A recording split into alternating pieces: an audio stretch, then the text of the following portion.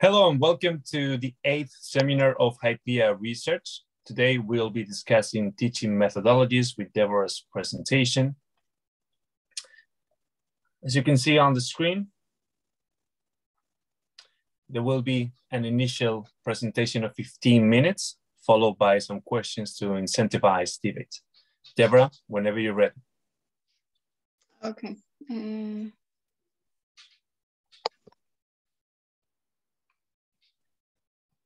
Okay. I might have been a bit fast then. Let's see, my presentation. Okay. Now, I'm here. Estoy aquí. Welcome, Matthias. Awesome. With So win it. Please remember to mute yourself so we can all hear Deborah, unless you're speaking, which will take place during the debate. And I'm just trying to work Buenas out. tardes, Carlitos. Buenas tardes, Víctor. Dobry wieczór, Ania. How do I slideshow? Okay. And this has changed. PowerPoint changes every time. I don't use it very often. Okay, from the beginning. Right. Got it. Okay, so basically, I'm just going to talk about a couple of aspects of second language acquisition, looking at total physical response and a little bit of an example of that, and then looking at Krashen's monitor theory 40 years on. Okay, so just a background of total physical response to start off with. It was developed by James Asher, and he came up with it really because he was looking at the fairly weak results coming out of schools where language learning was following traditional sort of grammar and translation kind of methods. And after several years of learning in school, children really weren't able to speak a language at all. So a second language, that is.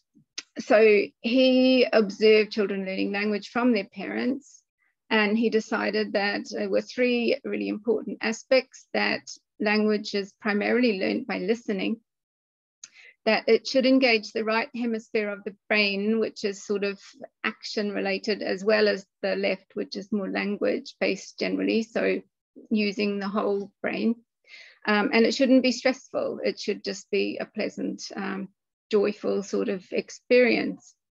So he developed the idea of total physical response, which is based more on early language learners not having to produce anything themselves, but just listening and then responding using their whole body.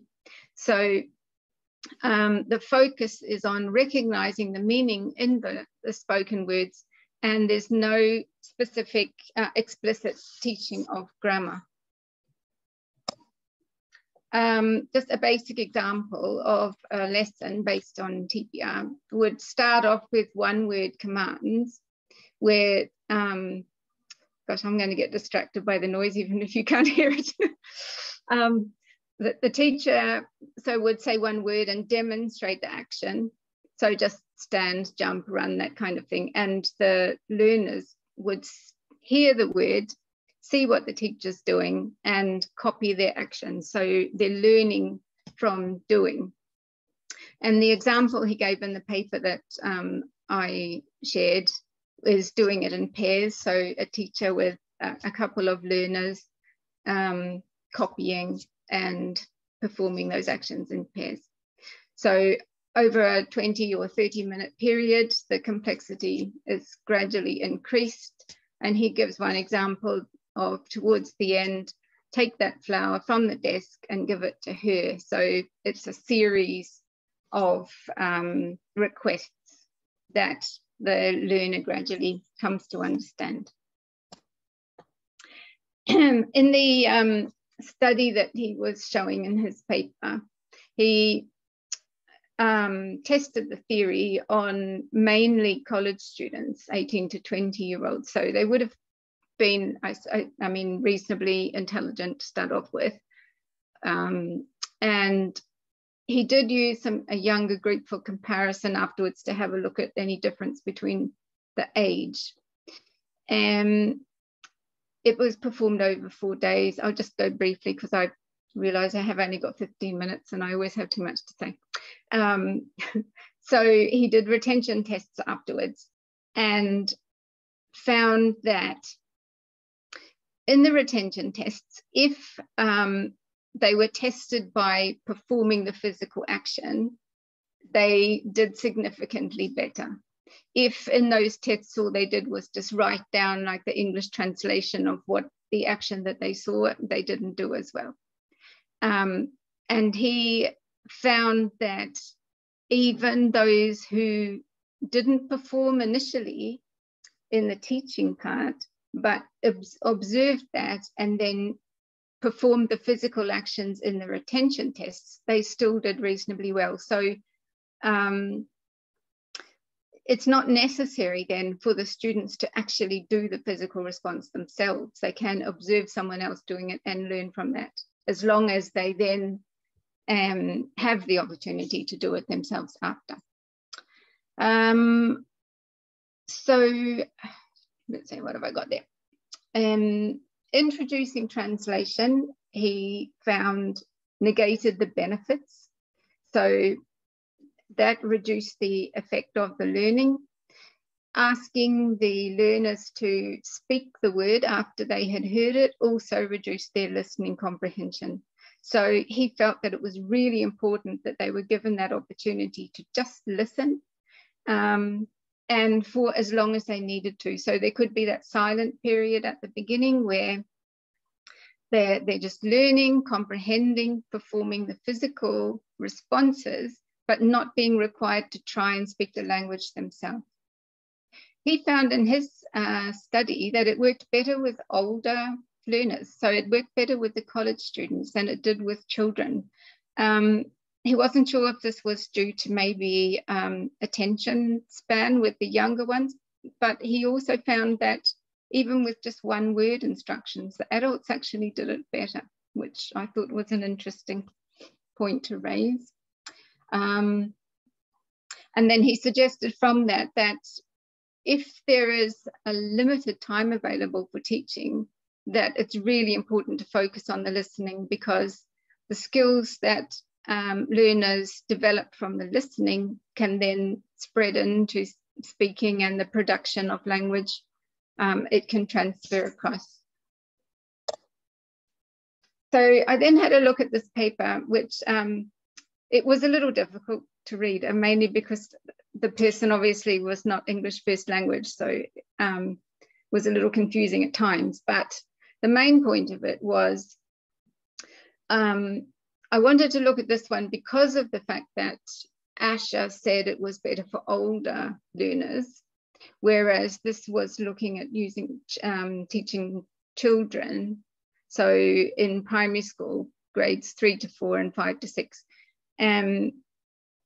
The whole point of the curriculum seemed to be aimed exactly at this, at using communicative language teaching and using physical response. It seemed to be ideal to meet all the goals that were stated in the curriculum.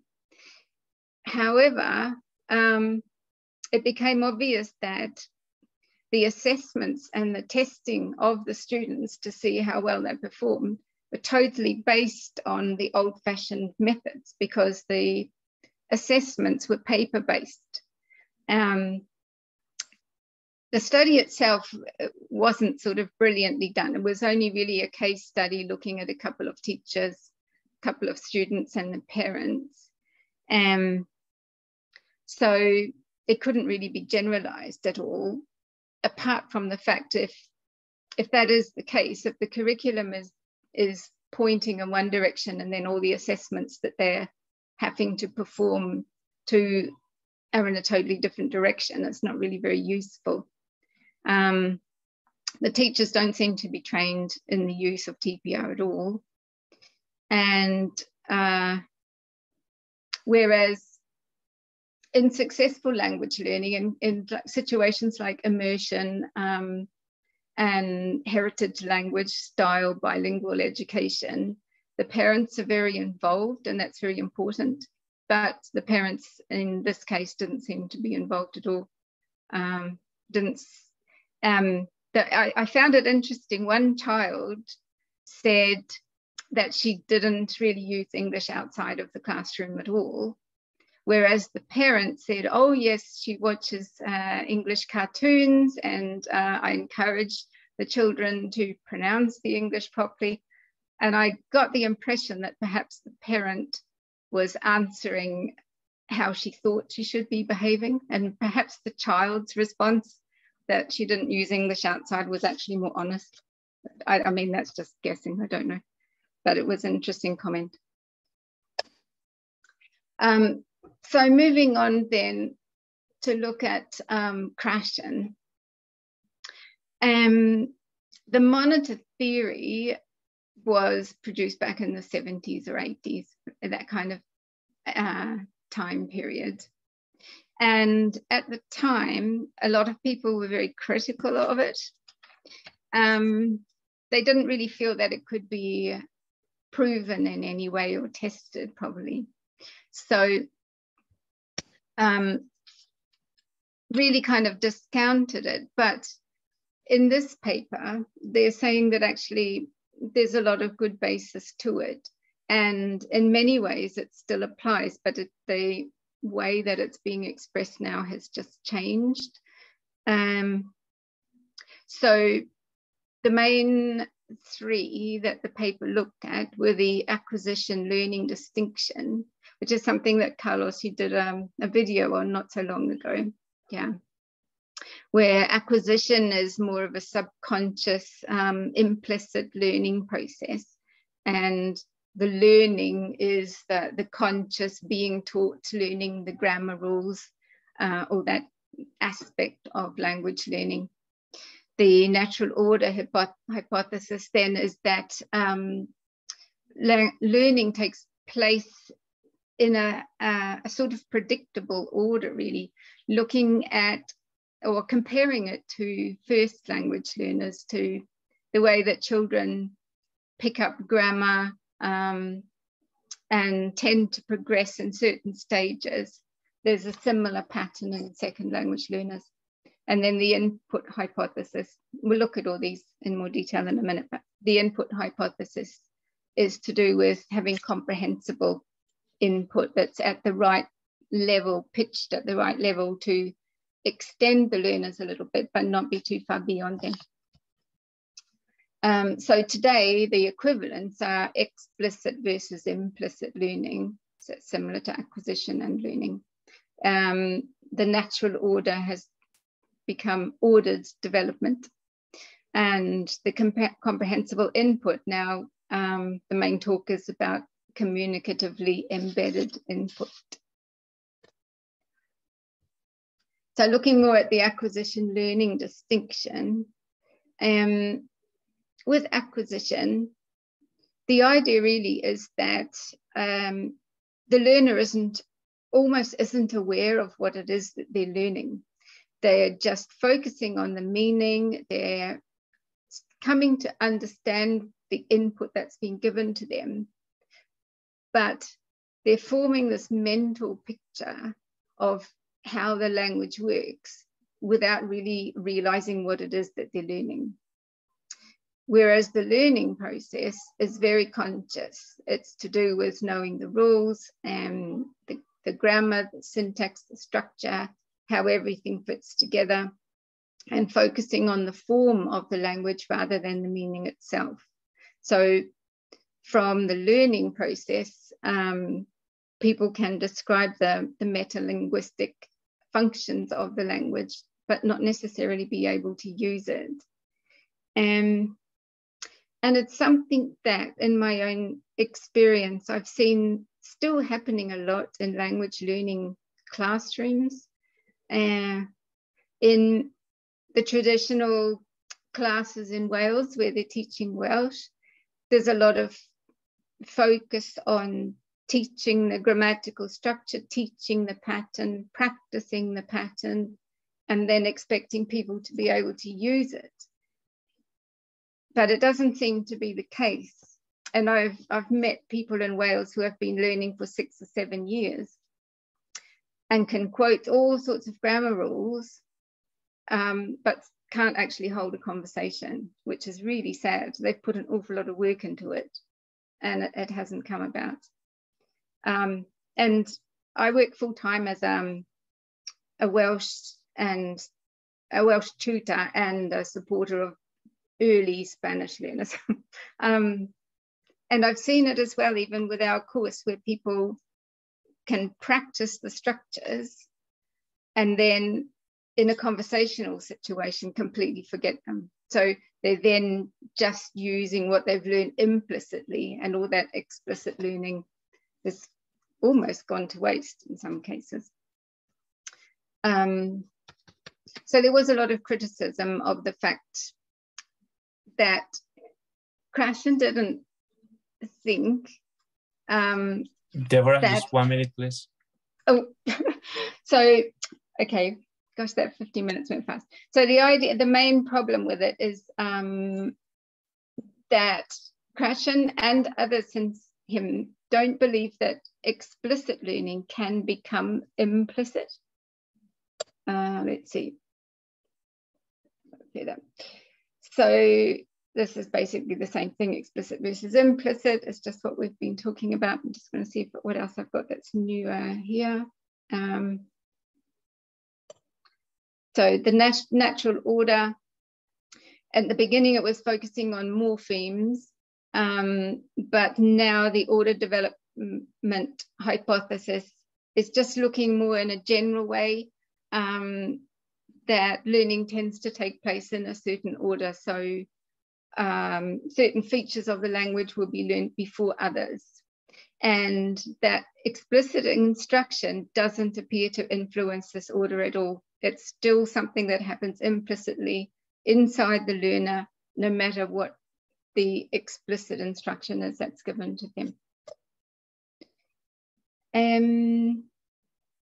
So then the input hypothesis is the last one, and that was criticized because what Krashen said is that comprehensible input needs to be +1 from the state where the learner is now, a little bit more, but was never able to actually define what the current state is and how you could tell that it was a little bit more. So it was all a little bit vague.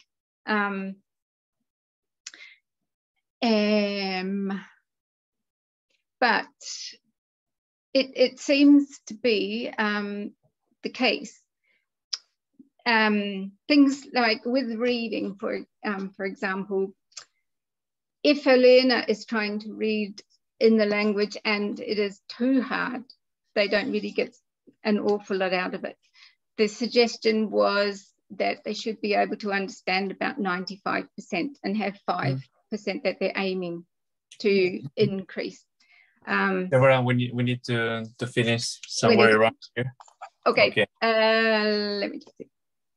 So quickly, just the implications for language teaching are that explicit teaching and grammar rules should be reduced. There should be a lot more exposure to communicatively embedded input, engaging the learners in the meaning making. And there shouldn't be a lot of concern about producing the language initially, focusing on listening and understanding. That was the references. And my question, I really only had the one question that I thought would be interesting to discuss, was just that, does the group feel that it is possible for explicitly learned grammar rules to become internalized? Because in the papers and in other reading, there seems to be this feeling that they can't. So for me, if they can't, why do we spend so much time learning them or teaching them to people? All right. Thank you very much, Deborah. It was a very informative presentation, full of information and value. Thank you also for sticking to the timeline of those 15 minutes, and also for posing a question. Ideally, we want to pose between 3 and 5 questions, right? But I think everybody has more or less an opinion on this one question posed. So perhaps we could start there.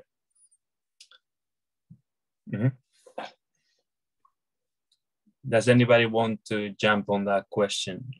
Why do we teach explicit grammar at all if it's hard for it to become internalized?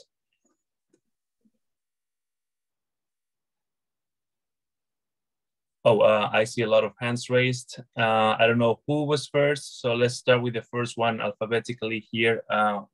Dr. Usman. Thank you. There's a rule that I keep going back to when I think about this, and it is the rule that you have for the past participle in French. When I was learning it in high school, that if you have to make it female, you'll put the E after, but you don't do it with avoir, you do it with être, except if you put the subject before. And it's so deeply internalized. I put so much effort into understanding that idea that I think I can't let it go. I always think about that all the time when I'm writing something. So I guess if you drill it hard enough, it's possible. What do you guys think? Okay, good question, Usman. So is it possible? Yes.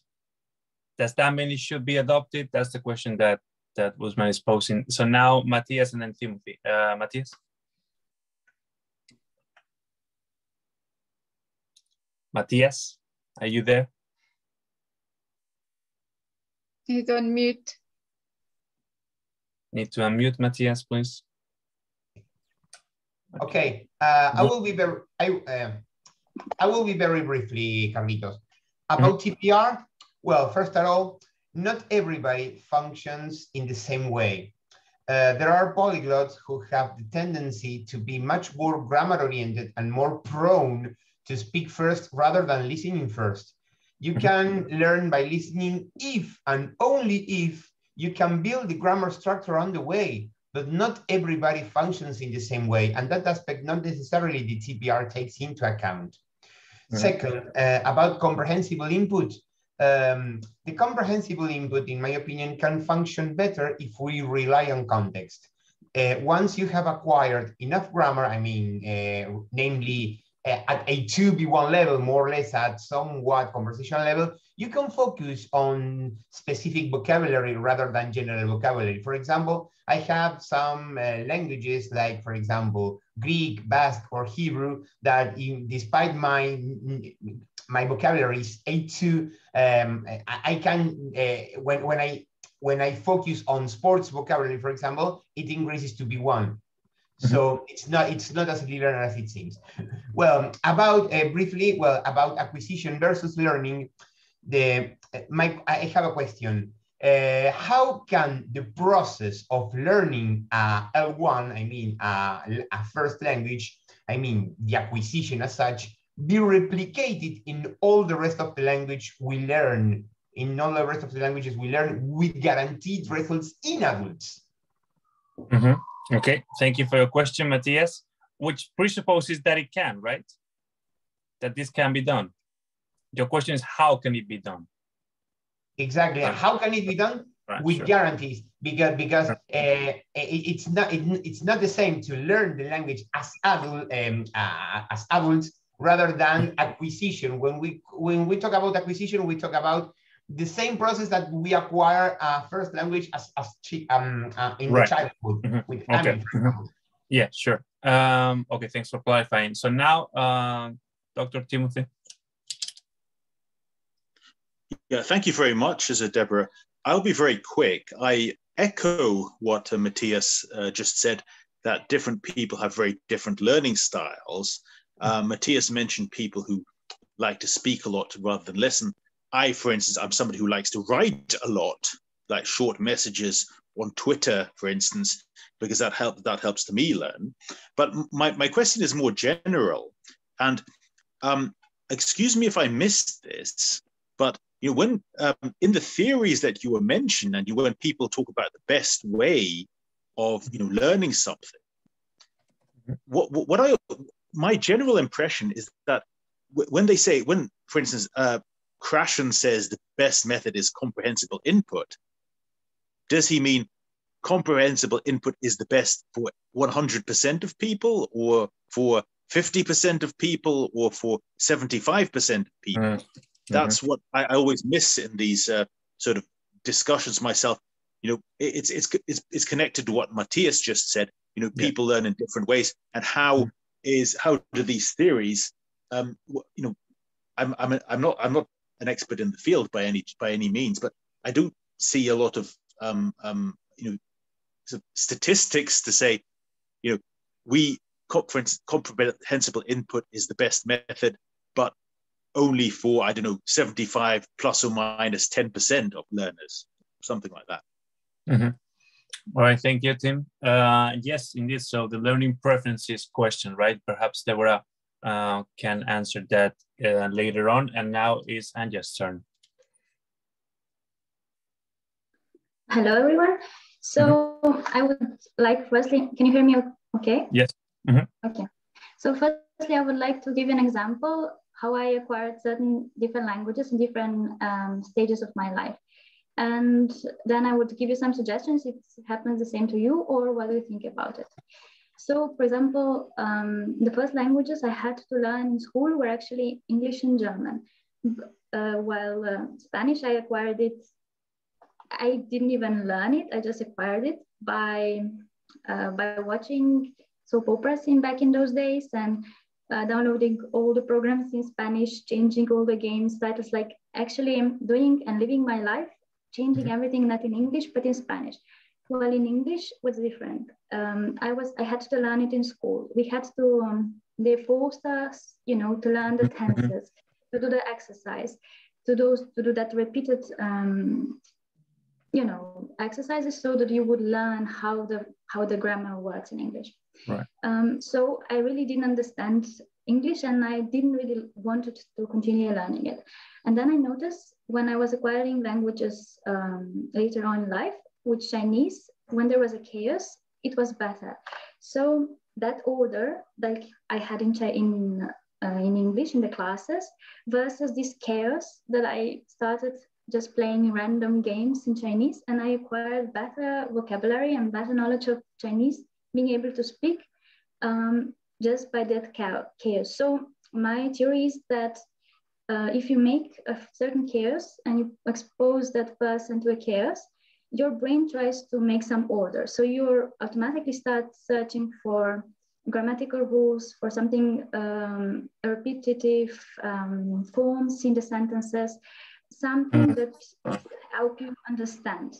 While if there is order, that they already give you some grammar rules and you just have to learn them and memorize them, you don't really, you know, understand them and understand the language, but you just memorize them. So I didn't have so much time to memorize all the sentences there are in the word in English.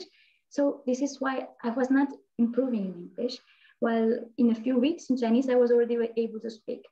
And then again, when I was acquiring a language of the same language group, it worked perfectly when I was just doing what Asher suggested. So overexposing myself to listening materials.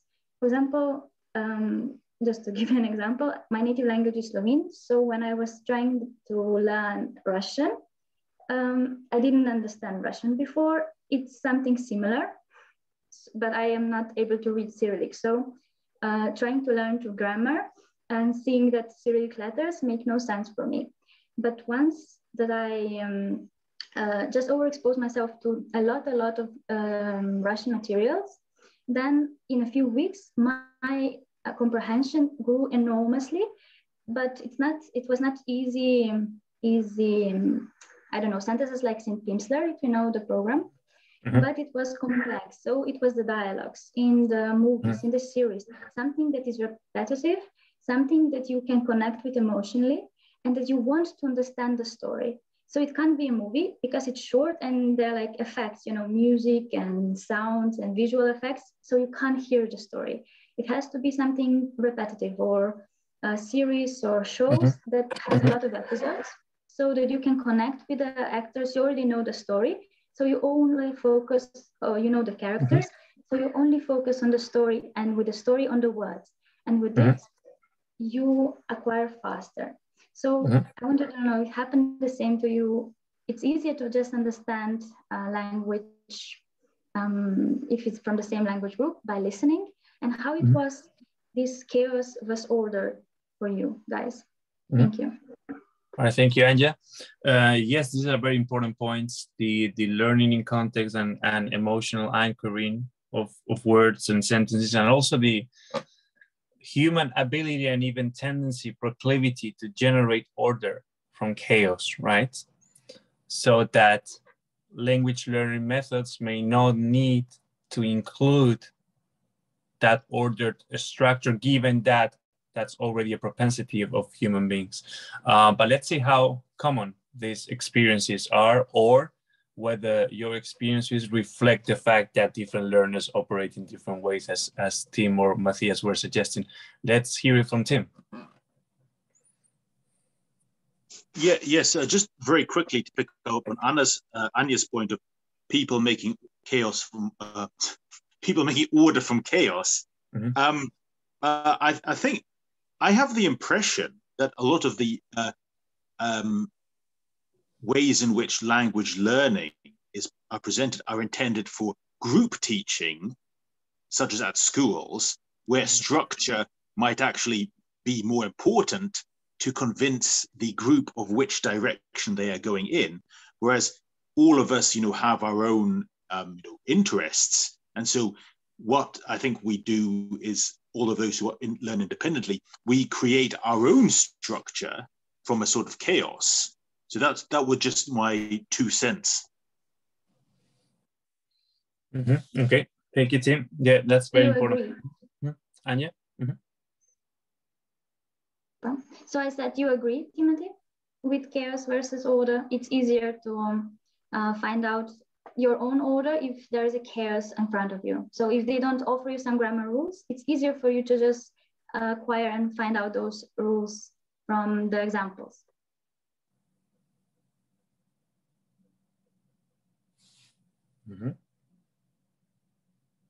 And Deborah?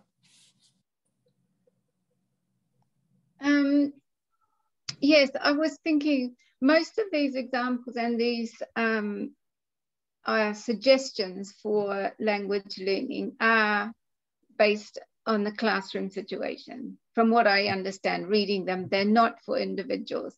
And there's a big focus on motivation.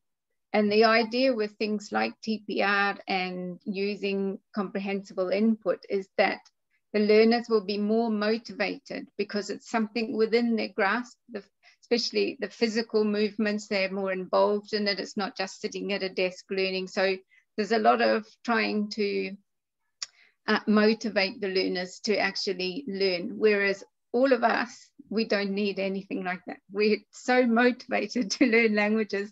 That part is not necessary at all. And to me, a lot of us are very interested in the grammar and those sorts of things. We want to know for our own curiosity, not because we need it necessarily to be able to use the language and speak, but because we are fascinated by it and we want to understand how the languages work. That's a very important point. So the fact that we do it doesn't mean that it is because we think we need it, but it might just be our curiosity or motivation to explore that rule explicitly. Any other comments to that? I was surprised by I was pretty unsurprised by the fact that, and a very important point that Deborah made in her presentation, which is that the benefits of TPR can be gained by observing people's actions rather than doing those actions yourself. And that might have its basis in what is called mirror neurons, in the fact that there are certain neurons we possess that tend to mirror the actions we see.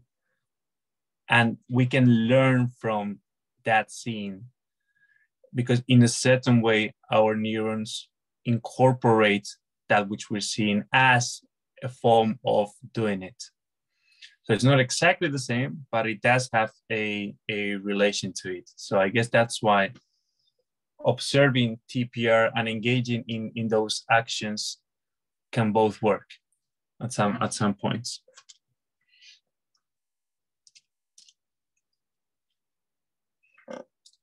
And then another point I wanted to make is when Deborah referred to other approaches as old-fashioned, it caught my attention because sometimes you can distinguish between traditional approaches and innovative pedagogical approaches.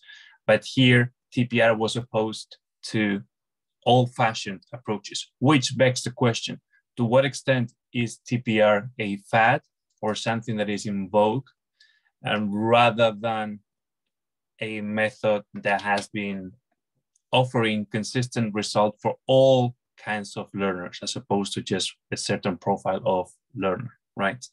Have you encountered that accusation before, and how have proponents of TPR reacted to it? Deborah? I was thinking about this because at the time, when I started learning French in school when I was sort of 11, 12 years of age, and I was super motivated. I'd been asking to learn for years and being told I was too young.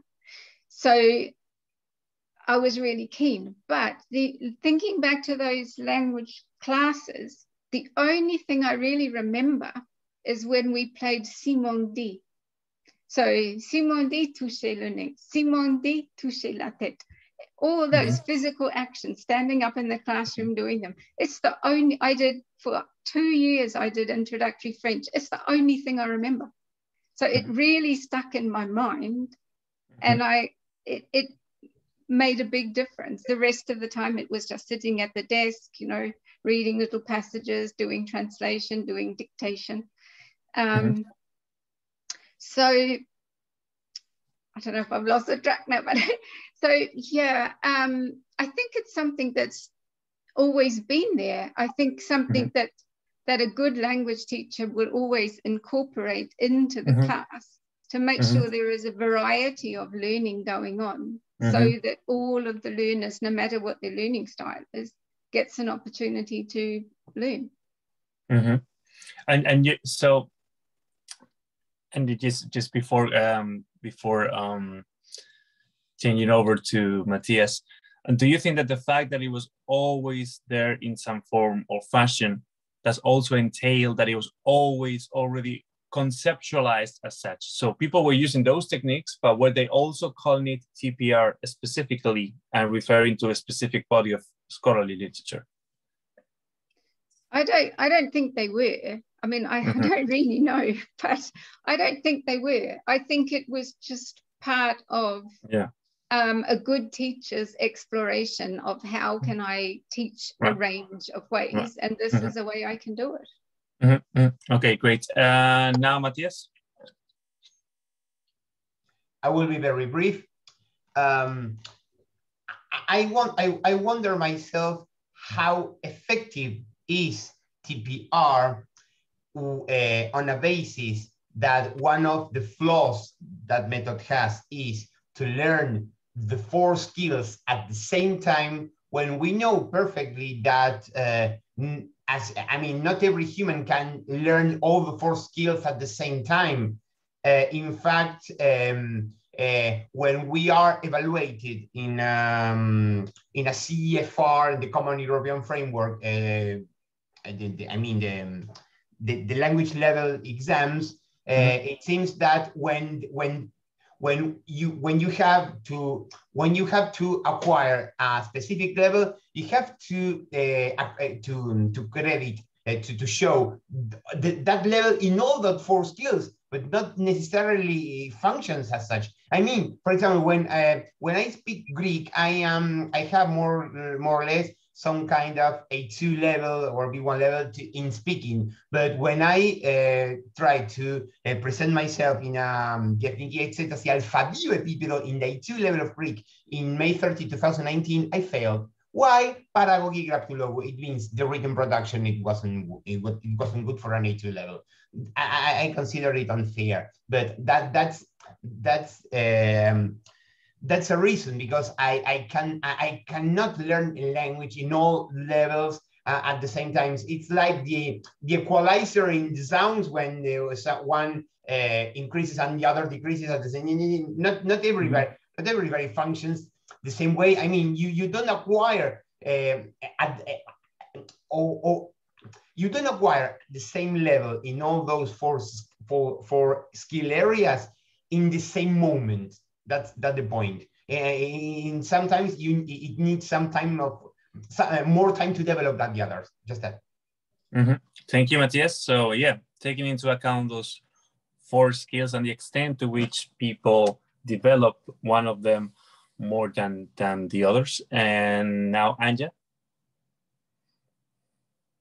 Hello. So first, I would like to agree with Deborah, which is that I had similar experience in Erasmus exchange while learning Slovak. So we also had an amazing teacher, and she also found a way for us to memorize better. For example, we were playing the game Spotted. I don't know if you know it, but you do. No. So, okay. Can you explain what that is? So there are like.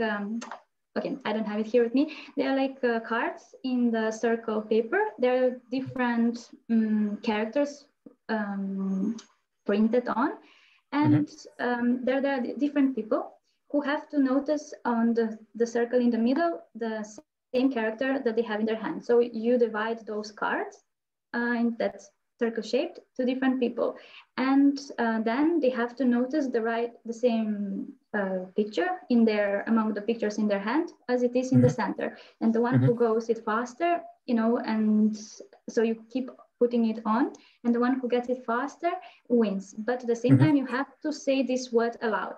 So you see, when we were learning this new word vocabulary in the foreign language, with this game, we wanted to be the first, to be the first who gets the right card on the top. So, and we learned all that vocabulary, we practiced all this new vocabulary. We were so happy that we actually know so good we can play a game with it. But it was also very interesting, something else. The teacher, she was speaking since the beginning all the time in Slovak, but we were all Slavs with Germans inside in the classroom. But even though we all understand Slavic people, what she was saying more or less, in the end, in the test, Germans had the 100 top scores, even though if they didn't understand anything during the classes. But we, in the end, we mixed this language with our native languages, and we were horrible at the test. So what is actually then the point of knowing the language, or how can you say you know a language if those who didn't understand anything got the best score, and those who supposedly understood everything and communicate with teacher, in the end get the worst grades? So I don't know, I would like to hear your opinion on that. What do you think? What is actually the knowledge of language? When you get the best score because it shows that you learned everything, or when you actually understand from the beginning everything, even though you're not the best at the tasks? How do we measure, how do we assess people's proficiency in an exam? Yeah, always a recurring question. Let's see what people think. Your opinion. But I wasn't familiar with the Spotted game. So when you say, Anja, that the Germans did not understand what the professor was saying, or the teacher was saying, yes. What do you mean exactly? Not like they lacked listening or reading skills, or you're specifically talking about listening? So we were Erasmus students. We had no basic knowledge of this language. We came in the country. We were exposed to the language, of course, in our daily life. But as Erasmus students, we mostly connected with other Erasmus students. We didn't have contact with natives. So if you didn't spoke with the bus driver or the seller, you didn't spoke the language. You were not exposed to the language. We didn't interact with students that speak that language as a native. So we didn't speak or hear the language except around in the country. So when we came in the class, the teacher, she was speaking all the time in Slovak. She explained some rules maybe in English, but mostly she explained everything, and she spoke all the time just Slovak. Yes. But because we were Slavs, we somehow understood from the context what she meant. She was moving, she was, smiling. Okay. She was using the body language. But the Germans, of course, they couldn't understand. It was a totally different language. So this is what I'm saying. But in the end, the tests, they all got more than 100, the best scores, while we got maybe 6, 7 from the 10 of the grade. So okay, so you're talking about listening, not reading. Listening. And the test, what kind of exercises did the test include? Just oral and written production from the students, or also listening and reading exercises? Yes, it was the normal test like we get in school. So we had to write down, we had to speak. But when she wrote down certain words, she was speaking all the time. She was explaining everything in that language. She didn't use English, to explain the Slovak. She used the language that we were learning to explain the language, which was amazing for us because we were overexposed to the language and we were forced to make some connection, to communicate with her, to answer her. And with her body gestures and the way she motivated us to start speaking and expressing ourselves. So we did it. We sometimes mix it with our languages. We maybe misspell something, but oftentimes we just figure it out. We get the right endings. We made the right sentences. While the Germans, they said, it's so horrible. We can't understand anything. We can't gather, it's too much information. Well, for us, it was maybe even not enough. It was not just basic conversation, not the text with 1/2 a page, and now you read it because maybe we could understand it all. Just a few words you can't understand. So this is that overexposure that states I+1. I think that question mentions. So this is you understand 95, 97% of the text. It's foreign language, but yes, there are some words that you don't understand. And this is +1. So we were not overexposed, into this case. So we didn't have enough. But like for Germans, it was already too much. So this is why I'm saying it was an amazing experience. We played so much, we enjoyed, but in the end, in the tests, we were not, as good as we were supposed to be from experience, that how good we could express ourselves and how good we could understand. So how would you measure? Just to clarify, those tests tested all 4 skills.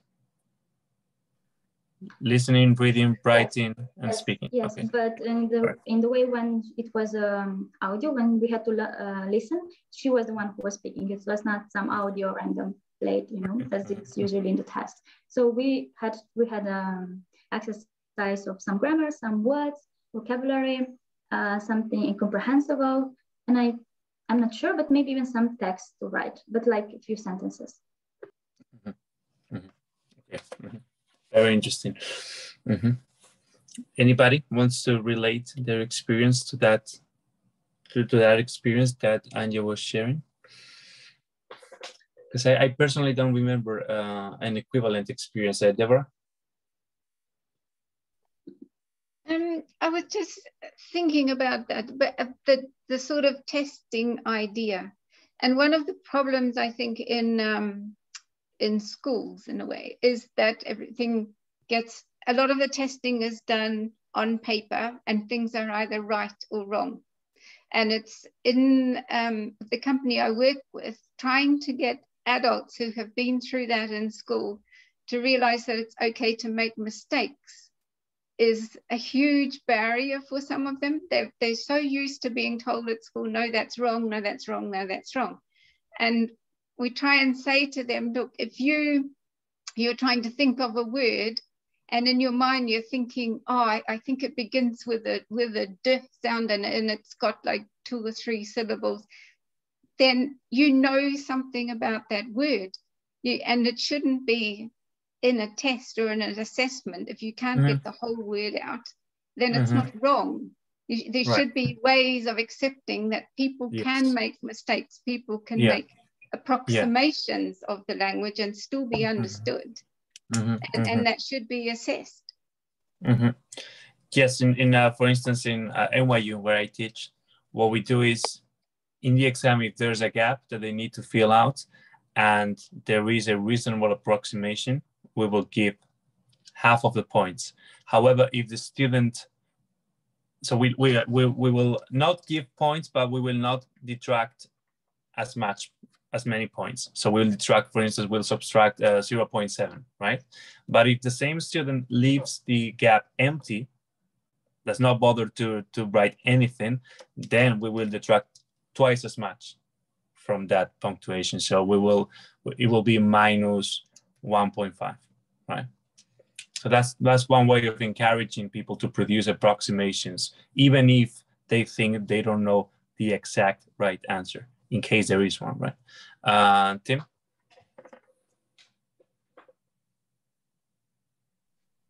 Yes, thanks very much. Just following on from what Deborah said, I have the impression in general that, tests for languages tend to favor tests for accuracy rather than tests for fluency, which is and I think it's also connected with the fact that accuracy is much easier to test using methods that are available, so that testing accuracy can result in a lower workload. It can even be done by computer nowadays. Mm-hmm. And so this is why I think people who are just good at who may be accurate but not fluent are favored over those who are fluent but not accurate. I know many people who are very, very fluent in English, but when you see them, especially when you see them write, they are very inaccurate. Yeah. I think it's just a general comment, but I agree with you, and I think there should be more sort of testing of fluency, or just more recognition that tests are designed mainly to test accuracy rather than fluency. Mm-hmm.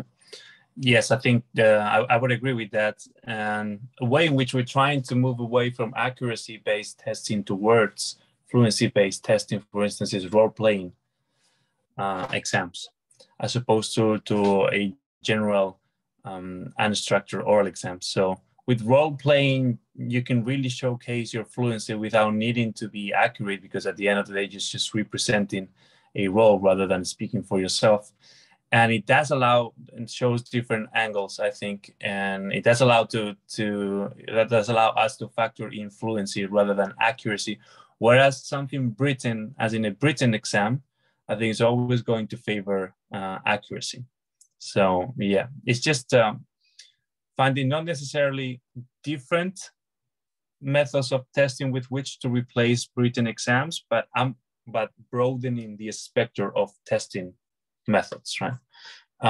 Okay, Anya? I wanted to reply to this comment of yours about tests. Mm-hmm. For example, I remember from my experience, I never understood, like, they were giving exams from distance to distance, and exercises like that.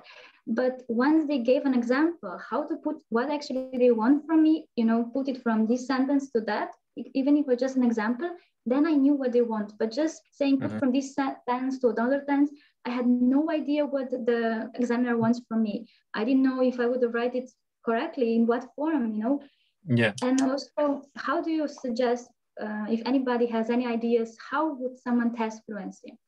We already mentioned the role play, but what else do you suggest? What could be used to test the fluency instead of accuracy?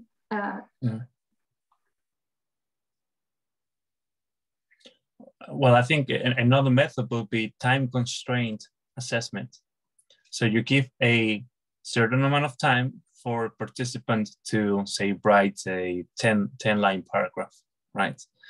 At that point, the person who can produce the most discourse in that amount of time is more fluent in the written discourse, even if he or she is not as accurate, right? But that incentivizes the production of discourse and leaves accuracy concerns in the second place, putting a time constraint. Whereas if you have all the time of the day, then you can optimize for accuracy and not care as much about fluency and trying to second guess every word you're writing, right, for instance. But let's see what other people think. How can we test for fluency rather than accuracy? Carlos, can I ask you just something? Yes. You said time-limited, time-limited exercise. but would you give them a title? You know, you have to speak about yes, a prompt, right? Like, yeah, talk so about your favorite topic. writer from the 20th century. Okay, so there would be different topics that they would be able to prepare in advance, or just some random that they wouldn't have any idea what could be? Because no, the idea, yeah. Because I remember from German tests that I was, you know, there was little papers, and I took one, and I had to speak about old people's homes or something like that in German, that even I didn't know anything about in my native language. So if there is a topic you even don't know anything in your native language, how can you express it in foreign language? So there should be those tests about topics that you already discussed or talked about, or at least that you know. So what do you think about that? Yeah, well, as you know, I don't really make the distinction between native and foreign languages. But what I do is, I don't think it's beneficial if you want to test fluency to let people know what the topic is going to be. And I found, in my experience in the classroom teaching other people, I found that detrimental to their fluency. So for instance, we organize a debate around fast food. Can fast food be made amenable to a wide population without having so many health issues and problems and so on, right? And so if I tell people in advance, students in advance, they're going to prepare the little speech, and what they do is they come to class, and even though they know it's a debate, they will pull up their screen, look at the screen and say, okay, pienso que la comida rápida, and read, right, off the screen. And I always say the same, you're defeating the whole purpose of the debate. The whole purpose of the debate is to simulate a real life like conversation to test for fluency.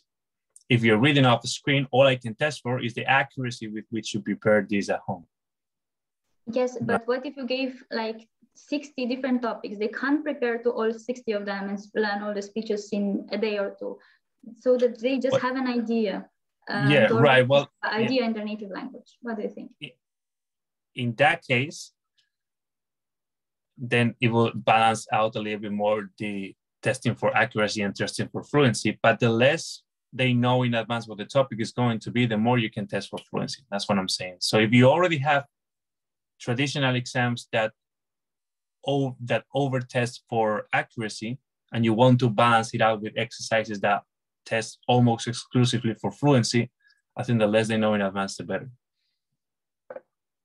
But that's just my experience in the classroom. Maybe other people have other experiences.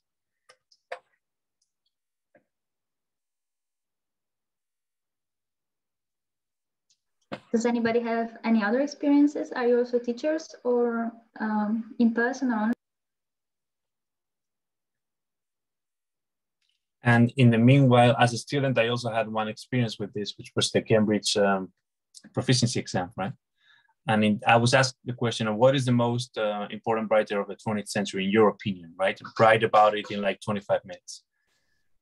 And that allowed me to rush a little bit in my production of written discourse, but really to engage with what I was writing, to the point of leaving accuracy in the second place. It was not so much a concern at that point. And I thought it worked really well, and I had a really good score. And I was more than anything else, I was satisfied with the experience, regardless of the score. Victor? Yeah. Speaking about personal experiences, as a kid, as a children, I learned French and English.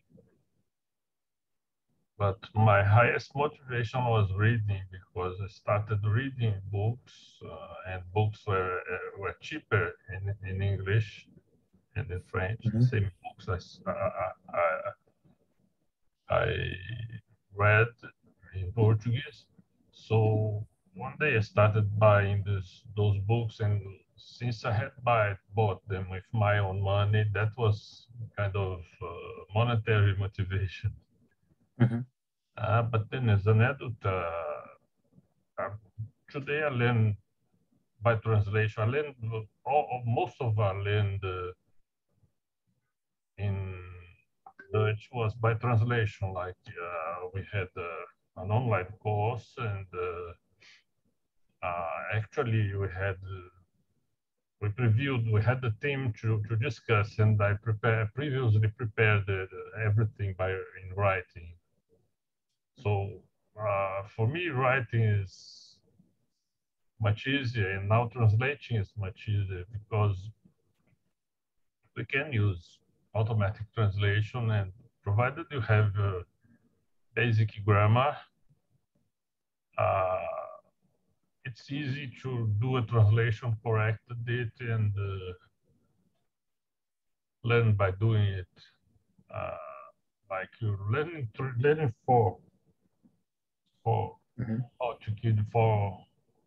Slavic idioms, languages, makes it very easy because of the similarity in grammar and in word. There's about 40 to 60% similarity among each of the Baltic languages. So what you learn in one, you learn in another at the same time. So it's a special experience. Mm-hmm. Mm-hmm. Great, thank you, Victor. And Anja wants to comment on Victor or any other topic.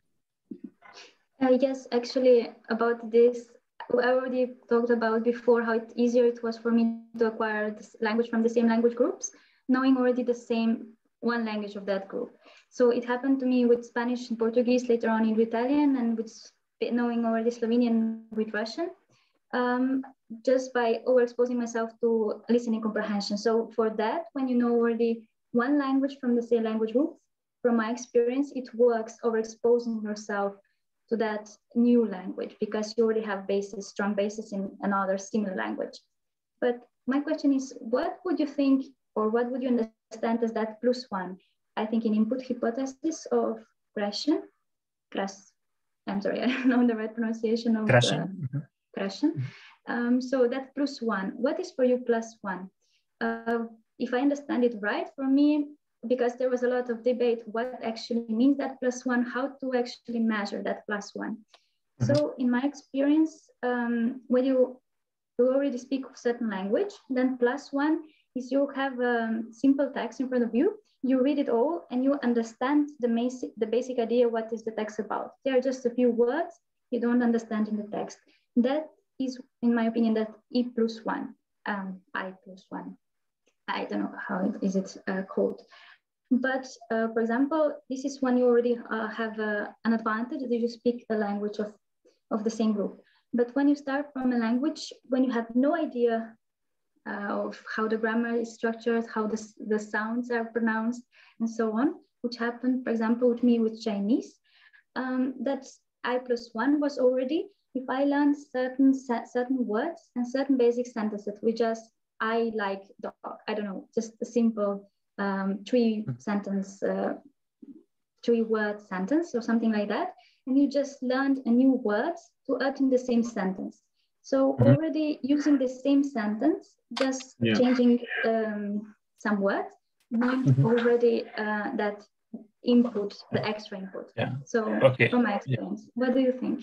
Yeah, before going to Deborah, I+1 is essentially, you take your current level in that language and you add a little bit extra of comprehensible input in that language. And that can be done in a lot of different ways, right? One of them is the ones you mentioned, but a good example is this collection of whatever language in 10 minutes a day. Can you see it? This is Hebrew in 10 minutes a day, right? And this collection of books is famous for many reasons, but one of them is that they use this comprehensible input I+1 technique. And what they do is, this is intended for English speakers that want to learn that language, right? So in this case, Hebrew. So what they do is this, as you can see here, you have a paragraph in English, but here and there, there's a word in Hebrew. That's the +1. These are very simple words in Hebrew that anybody can understand at that level because they were taught in the previous pages, but no more than that. Everything else is in English. That's an example of I+1. That's an example of I+1 in practice. Deborah? Yes, I was just going to sort of explain I+1 in the same way.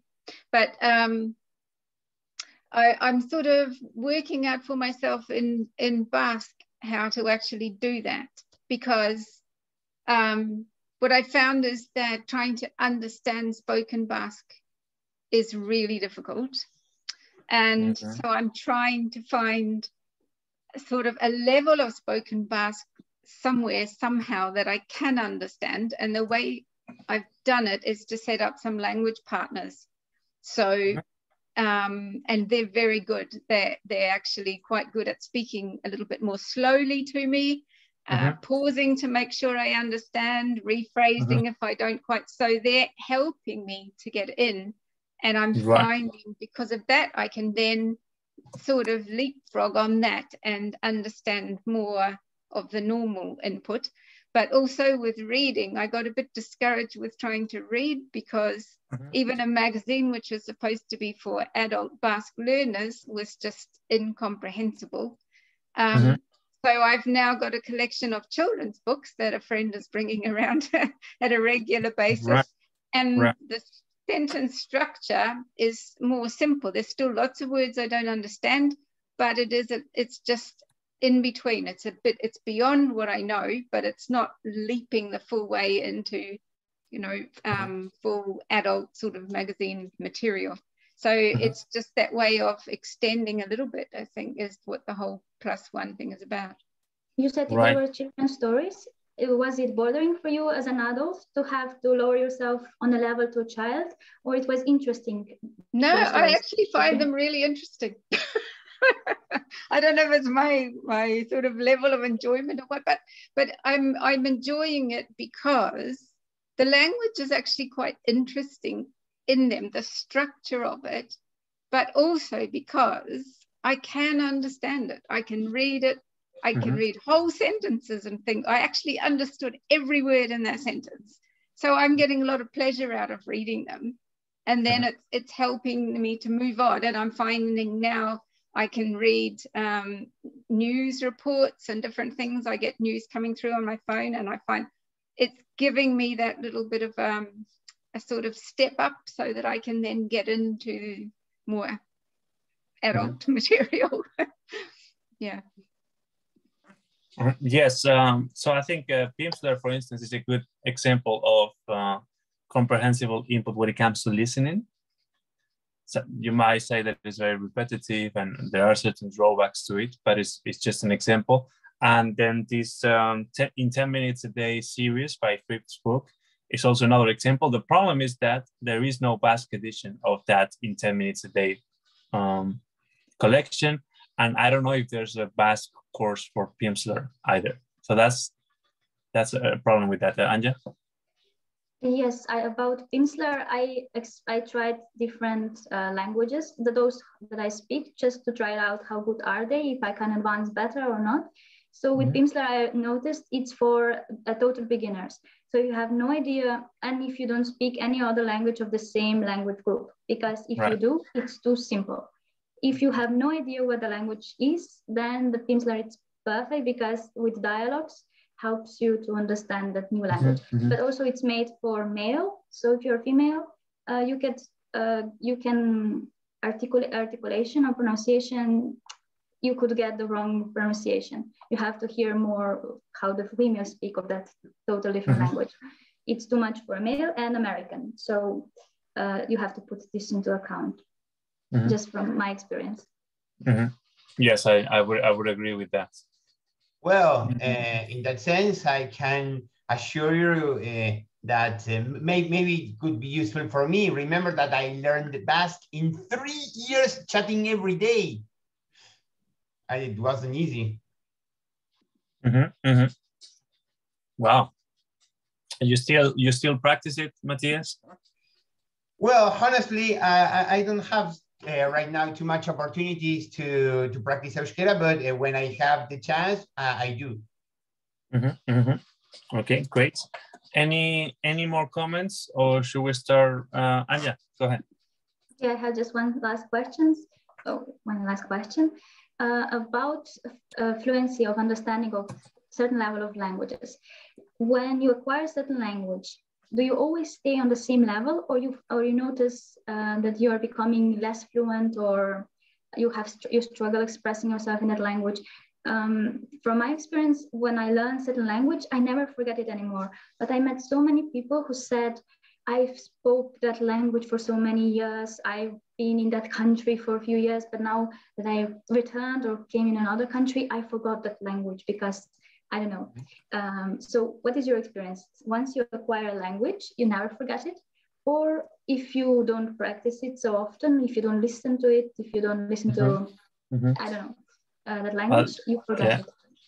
That's a whole new debate, and we only have 2 minutes. So please, I'm going to ask you, Tim and Victor, to keep it brief so we can move to the topic of the next meeting. Tim and then Victor. Okay, very brief. I think when people talk about forgetting, the word forget a language is open to a great deal of interpretation. And many people will claim, in my experience, that they've forgotten a language, when they haven't actually forgotten it. They've just got out of practice, which is something different. Okay, that's all for me. Yeah. My experience too. Victor? Very, very quickly, I started Russian on my own at about 1988, but when I restarted about 2-3 years ago, I still remembered everything. I didn't lose what I had to learn. And also, when I started doing 4 Slavic languages at the same time, sometimes I experience, I have a teacher for each language, and I do sessions once a week.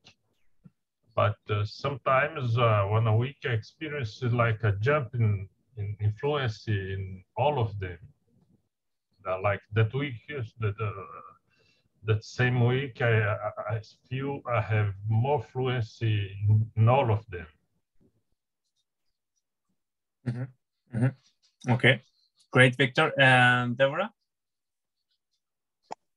Just quickly, I just wanted to say that I studied Japanese back in like 1996, 97, something like that. And even went to a college for a year and was studying it and reached a reasonable sort of level, and then didn't use it ever since. And just recently, I've started just messing around on Duolingo and another thing, Lingo Deer, and playing. And I am absolutely stunned that when the kanji come up, I look at it and go, oh, yes, I remember that. And things that I didn't know that I knew are just all coming flooding back. So I don't think you do forget. I think they just, go, you can't actually access them easily, but they do come back. Yeah, and there is evidence in this in the very semantics we use, for instance, in English, as in it is in the back of my mind, or tip of the tongue kind of phenomena that indicate that, forgetting is way too broad and definitive and absolute a category to be useful. Last intervention for Victor, and that'll be the end of it because we're out of time. Victor. Oh, nothing. I just put something in the chat for the suggestion of new team. All right, perfect. Thank you. And now let me share the screen with some suggestions for the topic of our next meeting. Of course, if you also have additional suggestions, you can just type it on the chat as we do usually. I'm going to remind you to please choose just one letter that corresponds to the topic as opposed to 2 or 3 or 4 letters, just one, to streamline the process. So these are some of the topics that I would like to suggest, but please feel free to either veto some of the topics or add new topics, okay? So language and geopolitics, polyglot sole ownership companies as the privatization of commons, which is a Carlos de Usma discussion so far. Language and politics, Russian and Ukrainian. I've added this recently. I took the liberty of doing so, but Usman, please feel free to veto that if you think it's inappropriate, or anybody else for that matter. Why locals respond in English when addressing their local language, contrastive analysis in multilingual translations, and post-colonial and decolonial linguistics. All right, so let us see what people are writing in the chat. Okay, so Victor with the, yes, I'm learning here, Matthias. Victor with a new theme suggesting the influence of inaccuracy of translation over mutual understanding of people historical. I'm thinking especially about Slavic versus Roman language translations because after having okay. So let's call Victor's new theme suggestion G, right? So we have A, B, C, D, E, F, and Victor's suggestion could be G, if you want to explore that in our next meeting. Okay. Okay, so we have C, D. I'm going to go for the C. I actually can't be here for the next two, so I think I won't vote. Okay, all right. That's very I'll just make a comment before we proceed. In HYPIA Research, I think it is okay to discuss a topic like C because it'll be done from a neutral, mature, and academic perspective. So I think that that's good and healthy because I think we'll be respectful of both points of view or all points of view. So I think for HYPIA, point C is a good one. Thank you. All right, perfect. Yeah, I completely agree with that, and that's why I included that upon that assumption. Okay, so we have three votes so far. I have also a new thing to add as a letter H. It's also about language and geopolitics. It's about how functions, I mean, the JAWS accommodation communication theory and the case of, for example, serocoration. Yes, but it's too late now, Matthias. First, because we've already started voting, and second, because we already have so many C's that it doesn't matter. 2 or 3 months later, no worry. Yeah, I'll be happy to include that for our next session. But now C is a clear winner because Victor meant to write C, Usman wrote C, Anja wrote C, I wrote C, so, and there's no other D to support team's choice. So even if Matthias were to choose D, it will still be 2. So I think it's C for next meeting, right? So we're going, and now we have to choose who is going to present. That's the delicate part. Choosing was easy. But who wants to present? Well, Victor knows very well Russian language, so it seems that's more accurate for Victor to present it. And Ukrainian, he knows as well Ukrainian, if I'm not mistaken. Okay. Who else wants to? I'm not reasonably Russian. I'm learning Ukrainian. Okay. Who else wants to present her candidacy?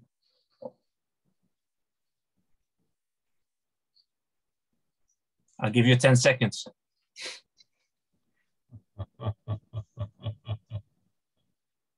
Enough for Victor to laugh. Okay, so it goes to Victor. Victor will be presenting next month, okay? Okay. All right, so as soon as I have the readings or watchings from Victor, again, we'll run the poll and have the meeting in the last week of March. Last weekend of March, yeah? Okay. For me, it's a great honor to be here with you to share in HYPIA Research. Sure, absolutely, Matthias. And the pleasure is ours to have you here. So with that being said, is there any other comment? No? Okay, so thank you very much for partaking, and I look forward to seeing you all in the next meeting. Thank you. Bye-bye. Ciao.